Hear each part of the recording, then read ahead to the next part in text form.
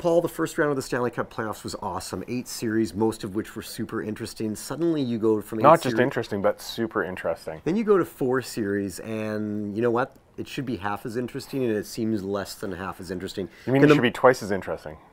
No. Uber okay, interesting. I don't know. At any rate, the Montreal Canadiens and Tampa Bay Lightning are playing tomorrow night. Can they save what's really been, for me, a letdown in the second round? Well, the Montreal Canadiens are the ones who have to save it, Jonathan. You're right. The second round is a dud. Any momentum that was built up in the first round completely killed. I know we have a Game 7 between the Rangers and Capitals, but frankly, no one really cares about that series, especially on the West Coast.